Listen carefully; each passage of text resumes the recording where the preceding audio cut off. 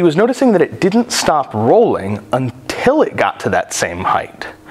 And it led to him coming up with one of his ideas. He thought to himself, what would happen if I polished this out, I made it perfectly smooth so there was no friction, but instead of having it come back up, what if it just kept going straight?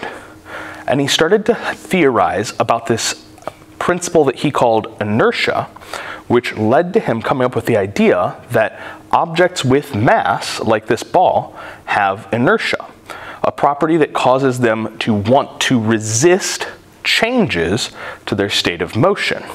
And so he thought that if this went flat, it would just keep rolling until something, an outside force, caused it to stop, which was the stepping stone that Newton used years later to formulate his theory of inertia, or his first law of motion.